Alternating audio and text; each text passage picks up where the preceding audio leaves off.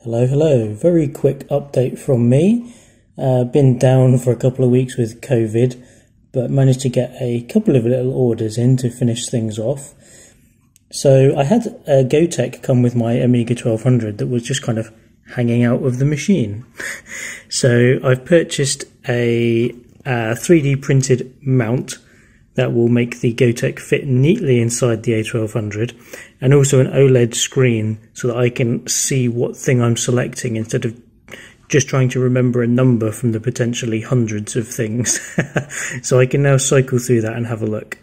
So yeah, I had to get the 0.91 inch OLED screen. They seem to be pretty common, very cheap, and the plastic mount. And I've got it in there and connected up.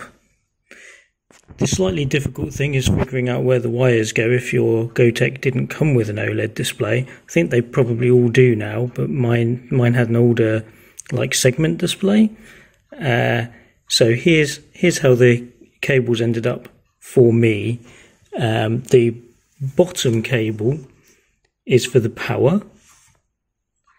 So you can see you've got the VCC, so like plus voltage, goes from the bottom pin on the Gotek to the top pin on this bottom connector.